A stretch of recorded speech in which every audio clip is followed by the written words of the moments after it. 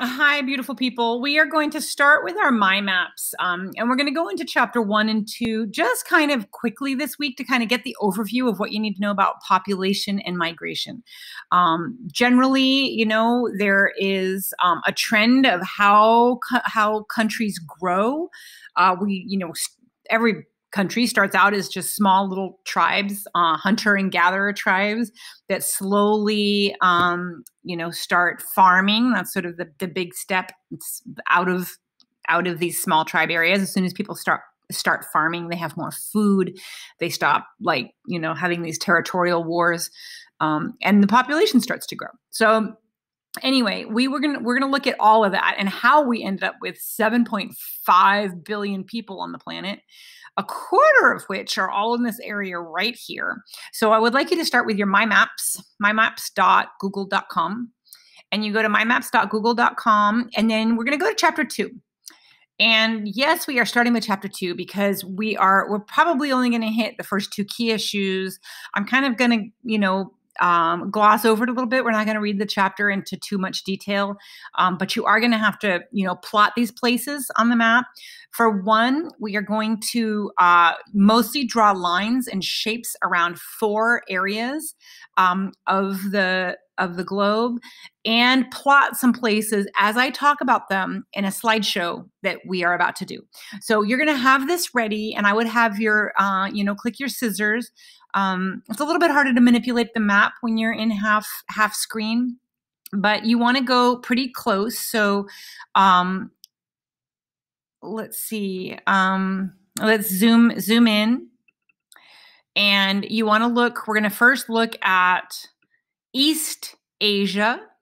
So when we look at Asia, right, this is all Asia. Russia is usually called Eurasia because it's in Europe over here. You should all know that we have Africa, and then we have Europe, and then we have Asia, which is so huge. Nobody ever says Asia. So you need to know your areas, right? This is East Asia right here. This is Southeast Asia and South Asia. And this is Southwest Asia, otherwise known as the Middle East. So Southwest Asia is here. But when people say the Middle East, it's one of those vernacular regions.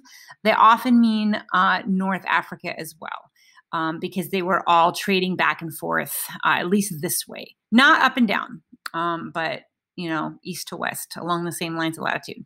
So we're going to start with making a few shapes. You are going to basically be drawing shapes and plotting places as I talk about these different areas in the slideshow that is coming. You're going to kind of be doing 3 different things at once. You are going to be plotting places on the map. And anytime you plot a place, you want to write as much as you can in the description. And you want to be taking notes on all these new terms. Chapter 2 has a lot of important terms that we need to be able to discuss. Crude birth rate, crude death rate, and we abbreviate everything. So CBD, CDR, LE, TFR, there's all these crazy things, which you'll learn about in just a second. So first thing we're going to do, you're going to plot the most populated area of the planet, which is in East Asia. And you're just don't draw too many dots. East Asia, you're going to include Japan, and you're going to come around, not Mongolia. Mongolia is not very populated. And East Asia kind of goes right down through the middle of China.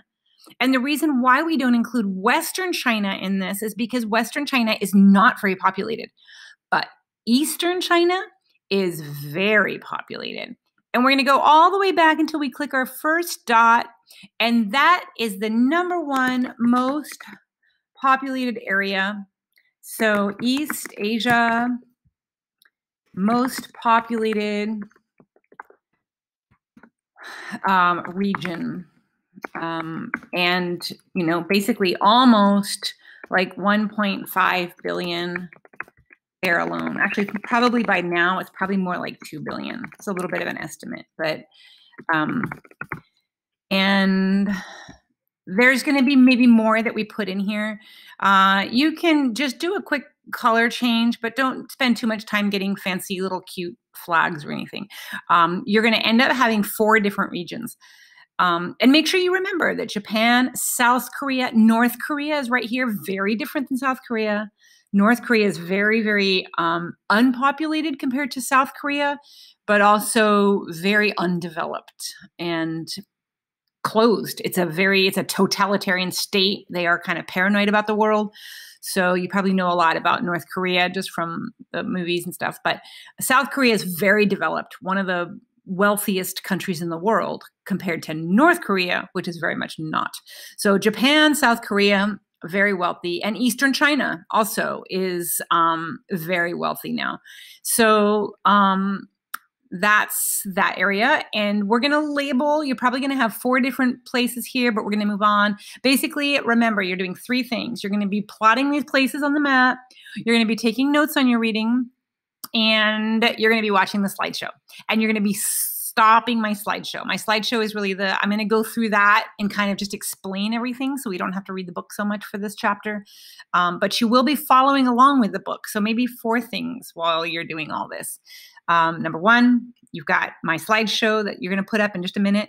Number 2, you've got this map that you're working on. Number 3, you're taking notes. Number 4, you have your book next to you. Okay, so hopefully you have a good study area and you are ready to go. Remember, you should always pause the map when you are, writing things and plotting things. Okay, so that's what we're going to be doing. And next, on to the slideshow.